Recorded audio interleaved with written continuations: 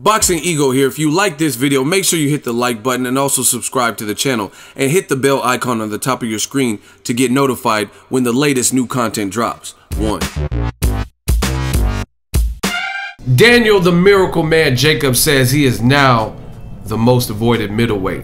What up, fight world? It's your boy Ego, and I'm back with some more boxing. Make sure you smash the like button. Also subscribe to the channel for the latest and greatest in boxing. If you want to become part of the notification gang, hit the bell icon. Shout out to the super chats, the channel donations, and the Patreon family. We working. Now, shout out to my dude, BK's own, very great ambassadors for the sport of boxing. Not only his boxing skill and what he is as a boxer, but as a man outside of the ring also, and that's Daniel Miracle Man Jacobs. Now, I just read an article with Ring TV. Shout out to them. I have a link to it in the description in case you want to read the interview and the write-up.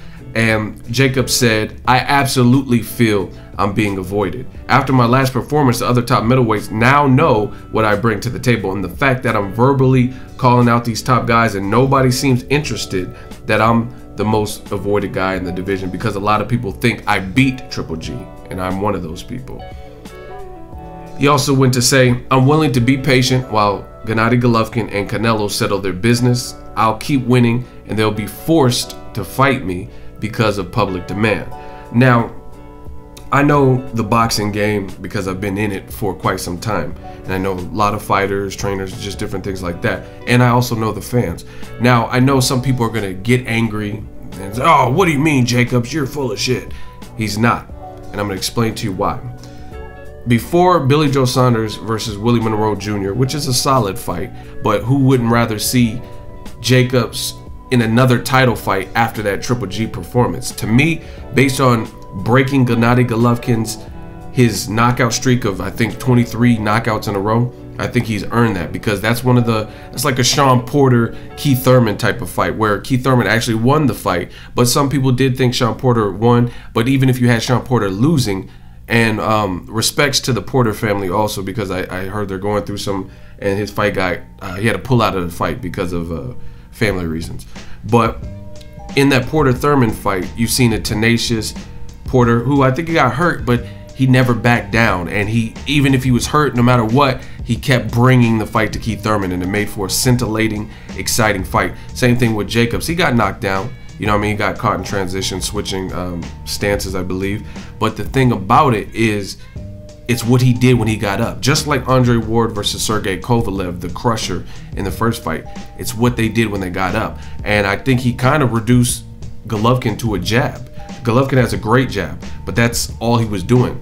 Normally you see, if it's a Daniel Gill or somebody, or a Dama, you see Golovkin a lot more aggressive and a lot more fluid with his combination punches, right?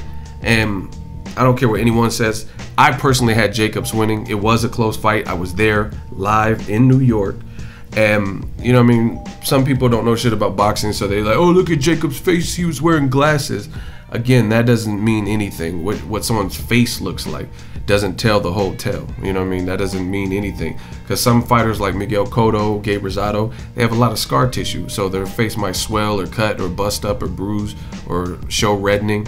It's just different strokes for different folks. And again, you can't judge a fight based on solely on what someone's face looks like. You know what I mean? Because I've seen guys with hematomas and shit that won fights. I've seen guys that got knocked down really badly, came back to win the fight. So, you know what I mean? That stuff doesn't matter if you know boxing. So, Billy Joe Saunders, he's fighting Willie Monroe. He could have fought Daniel Jacobs, and I've seen the call out, but obviously Billy Joe probably didn't want that work. I seen on Twitter, and I'm in the hotel room in Omaha getting ready for the Crawford and Dongo weigh-in, so I'm not gonna do the research, but you guys can do the research. And I seen an interaction between David Lemieux and Daniel Jacobs, right, on Twitter. And Jacobs was like, hey, you're a good fighter, let's fight. And David Lemieux says, I have bigger fish to fry. I would love to fight you, but I have bigger fish. What bigger fish is there? Like, you know what I mean? So it's gonna be real interesting to see who David Lemieux fights next. Jamal Charlo, he's kind of new to the division, so I don't know where he stands as far as the Daniel Jacobs fight. Canelo, I don't think he wants any parts of Daniel Jacobs. I think stylistically that would be a very difficult fight, especially with the height differential and the power of Jacobs, the boxing ability. And then Golovkin, his team told you. Abel Sanchez has an interview with, I believe, On the Ropes Boxing Radio podcast, and he says we're not looking to rematch him for 5 or 6 fights. So, I mean, that tells you what he's going to fight or where their head's at, you know what I mean? And I'm no dummy. You could tell by Abel Sanchez's remarks pre and post fight, especially post fight, because that's after they've witnessed what happened. And you'll see Abel Sanchez respects Jacobs because he's like, yeah, if Golovkin moves up to 168, Jacobs will rule the middleweight division. And I keep hearing him in reference to his upcoming September 16th fight talk about how Canelo is solid, but he's no Jacobs. He's like, man, Jacobs was a big guy. He's a warrior in a bigger frame. So we're not worried about how he looked in that fight going into the Canelo fight because he's a different puzzle. And it sounds like Abel Sanchez, which we'll find out September 16th, he believes that Canelo is an easier puzzle than the Jacobs puzzle. So, I mean, I agree with what Daniel Jacobs is saying. Another person, and I could do this all day. This is a freestyle off the top of the head. Like, this is not written down, but I just know what's going on in boxing because I cover it. Julio Cesar Chavez Jr. called out Daniel Jacobs on his Twitter, I think probably like 3 to 4 times. Jacobs responded. I made a video about it. You guys can research all of this. I made a video about it, and then Chavez Jr. went ghost and went quiet, and I just see him posting a bunch of weird selfies now. That's a fact. You know what I mean? Go to his page. After Jacobs didn't respond to the earlier call-outs. Like, immediately after he lost to Canelo, I think he was calling out Jacobs, and I never really seen a reply. But he kept calling him out, posting pictures of pick stitches of him facing off with Daniel Jacobs. Somebody just put the 2 pictures together, and then Jacobs finally responded. He's like, all right, let's make it. Let's happen. I'll come up to you. He offered to come up to 168, even though he's fighting at 160. He said, I'll make it comfortable. This is some easy work. He responded to me and said that, and I made a video about it. And now Chavez Jr., I haven't heard nothing about it. And Chavez Jr., since that time, I've seen him post, hey, Martin Murray, let's fight. What do you mean, Martin Murray? What about Daniel Jacobs? So it is what it is. I agree with Jacobs. I think he is avoided, especially after the Golovkin. When you've seen this mythical dragon have some issue, more so than Kell Brook, because you can't even, you could say Kell Brook, but you can't say Kell Brook, and I'm going to explain. Some people say Kell Brook exposed, but he could only expose so much if he end up losing and getting stopped and getting his eye bashed in. You know what I mean? So I agree Kell Brook exposed some vulnerabilities, but ultimately he was still stopped within 5 rounds. So he didn't expose everything about Golovkin, otherwise he would have won the fight. You know what I'm saying? And you go, his eye. I mean, this is what happened. Jacobs went the distance, so that's a little bit different. So I agree with Daniel Jacobs here. I think that based on that performance, people see like, okay, this is a dude that rehydrates and he looks fresh. He has a big frame. He has power, amateur experience. He's been in there with, you know, different people, the Sean Porters, I think Edwin Rodriguez and different people like that as an amateur. Maybe Demetrius Andrade. I'm not sure exactly everyone who is in this bracket, but the bottom line is he has a pedigree. He has a win that's very good over undefeated Peter Quillen.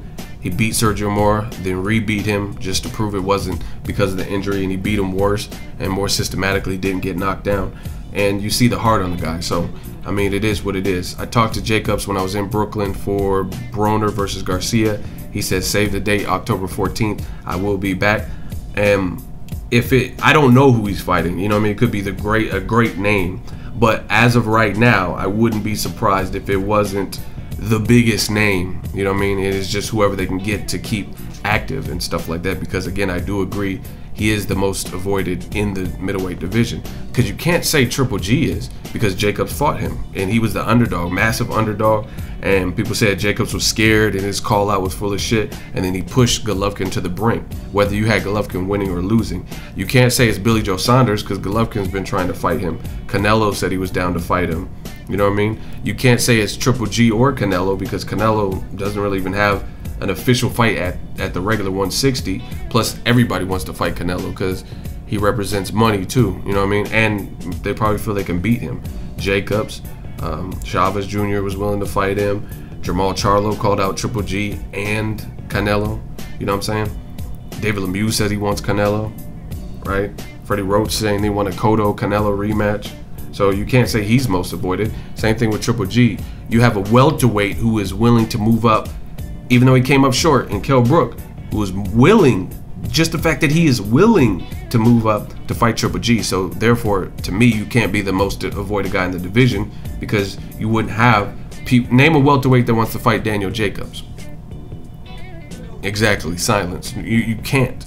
There's no welterweight that I know of that, you know, I never heard Danny Garcia say, hey, I'm gonna move up 2 weight classes and fight Daniel Jacobs. That just wouldn't make sense. Danny versus Danny, you know what I mean? You don't see that, but somebody was willing to do that with Golovkin. Therefore, if you have guys 2 divisions below you that are willing to fight you, and you could say, oh, it's because Golovkin represents some more money than Jacobs, but that's the case in point.